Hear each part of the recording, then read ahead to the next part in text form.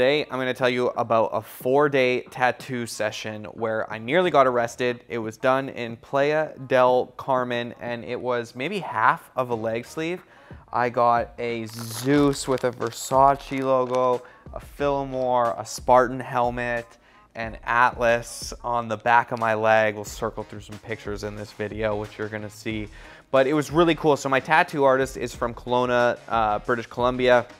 His name's Donovan. He owns Evil Genius Tattoo Shop.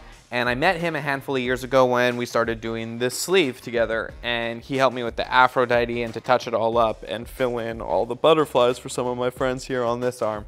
And so I was really excited. We'd been talking about potentially doing a tattoo. He comes down to Playa del Carmen a few times a year to go diving, and I was like, why don't we do like a tattoo, like a really, let's go intense and do like 2 or 3 days in a row. We ended up going 4 days in a row. 4 days in a row. 4 days in a row. That took superhuman strength. Holy crap, I don't know how I made it. So day one, we were at a shop called Ink Rocket, which is in downtown Playa del Carmen. And it was nice. It was a little bit smaller, but we got some really cool shots, and we did the face of Zeus and the outlining of the Fillmore on the side of my leg.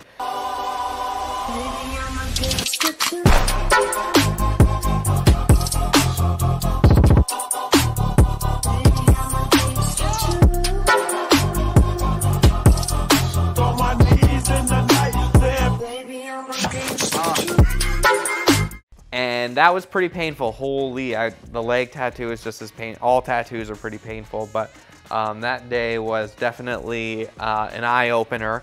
And on day 2, we went to Fifth Ink in downtown Playa del Carmen. And the reason that we're filming this is my friend Johnny came for days 1 and day 3 to film just some of the progress. I thought it would be really cool since Donovan and I were doing something cool together to document the tattoo, his amazing art that he's done for me, and showcase just like what we're working on together. And getting a leg sleeve is obviously a ton of work and quite the investment. So I wanted to showcase it. And so the photos from day 1 are absolutely incredible.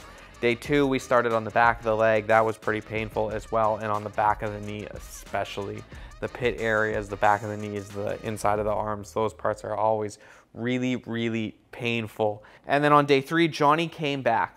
And this is where the main event took place. So it was after lunch. We'd been tattooing the back of my leg. I was in a ton of pain, and I had went to the pharmacy across the street and bought a couple of, I think they were Percocets, like 10 milligram pills to take to help with the pain. I'm on day 3 of this tattoo, just going through it, and I just wanted a little bit of help with some painkillers. And you can just go buy them over the counter in Mexico.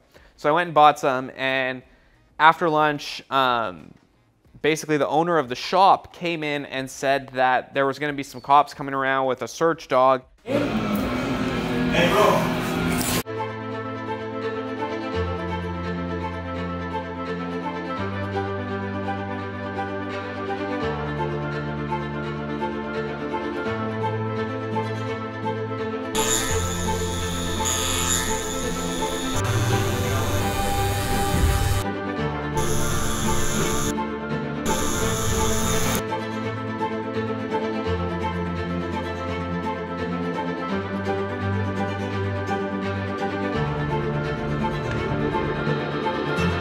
Pharmacia, next door, sharp.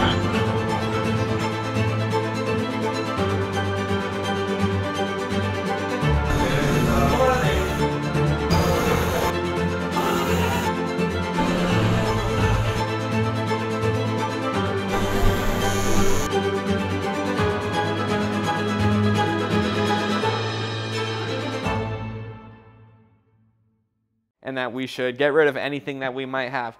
Of course, there was, nothing that we would have had. Maybe it was flushed down the toilet, who knows? But either way, it wasn't on us at the time, since the owner gave us a heads up. So I knew that we weren't gonna get in any trouble. And so I went to the bathroom, and as I was in the bathroom, the cops just opened up the door. I'm literally taking a piss, and the dog comes in and starts sniffing me, and then turns around while I'm literally going to the bathroom. I get out, and the dog had found my bag and started smelling it.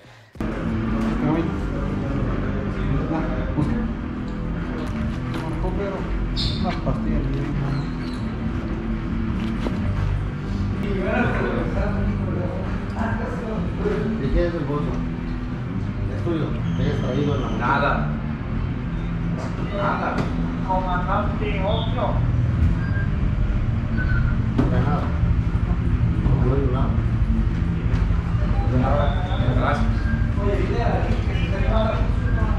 Because maybe a day or two ago there was a joint or something in that pocket. I cannot confirm or deny, but it definitely would have smelled like weed. This dog picked it up immediately.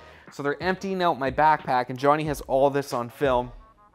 And he's just pacing around the shop behind me, freaking out. There were like 8 or 9 cops in here. And obviously, I think maybe the guys who owned the shop had been in trouble before, but it was absolutely wild. So we ended up, he opened up my pill of Percocets, and I had to tell him that I bought them at the pharmacy. Pharmacia, next door, Sarka. Yo compro cerca, la farmacia. ¿Verdad? ¿Para qué lo agarras? ¿Para qué lo tomas? Sí. ¿Para qué? ¿Qué tienes? For pain. Getting a tattoo. Couldn't find anything in my backpack, but they were convinced that something was in it, so they were basically tearing it apart. The dog sniffed it twice, and then they finally dropped it and looked at the rest of my pills and gave me my backpack back, and that was it, I guess. They left us finally. I think I said, Donata, get the f out of here, was all I was thinking in my head. And it was maybe one of the craziest events ever. I've heard that you can go to jail if you have weed on you. Thank God that they told us to get rid of anything that we may or may not have had on us. But, you know, that was this really, really scary moment. And if you've obviously seen Donovan this whole time, holy man, we had a big, pretty intimidating guy with us. It probably doesn't help. Looking like we have a bodyguard and a videographer with us in this heat spot in Playa del Carmen. But holy, it was one of the funnest experiences. The photos are going to turn out amazing. This leg tattoo is going to turn out amazing. It's only halfway done too, so we're going to obviously have a part 2 of this. Maybe it'll be in an even cooler place in the world, but had to share this story because almost got arrested in a 4-day tattoo session in Playa del Carmen. What an insane story, and happy to share it. Let's go. I'd actually rather just narrate a day in the life of Johnny motherfucking Shoechuck right now. Just hit record and walk away. You know, are we recording? Are we ready to go now? He wakes up around 8:30, putzes till about 9 skis. How is it working? It's perfect, because it's always perfect. By about 9:30, kids in the gym hitting it hard. Double scoop of pre, large scoop of creatine, testosterone pumping through the roof. Then he goes to the spa, hits cold tub like a real man, 10 minutes at a time. Comes back, starts pouring mezcals. You have no idea what's gonna come next. You never know. He might drop a glass, he might fall over, he might break something, talk shit. You never know what motherfucking Shoe's gonna do. I wasn't looking at the camera at all in the first one. Then he hits a birthday blunt, passes himself out, not before leaving munchies all over the house. All over the house. You don't even know where you're gonna find munchies. You'll find them hidden in the couch. I'm gonna get really comfortable in day 1 of recovery from the 4-day tattoo session. What Shoe will do after a blunt.